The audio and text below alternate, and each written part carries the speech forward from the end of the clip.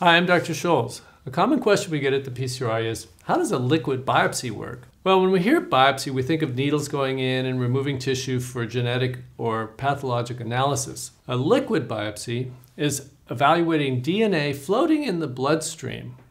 And DNA from tumor cells is released into the bloodstream and can be extracted with a blood test and then analyzed for genetic analysis. So a liquid biopsy is really only for genetic analysis. They can't do pathologic analysis. You can't get a Gleason score from a liquid biopsy. But you can look for mutations. And this is a common process that's done in people with very advanced cancers. And there's an attempt to determine, is there some specific mutation that would lend or point to a type of therapy that could be effective in that specific individual. So liquid biopsies are nothing more than DNA analysis of cancer DNA that's being released from cancer cells into the bloodstream. It's just part of the process of what happens with cancer cells.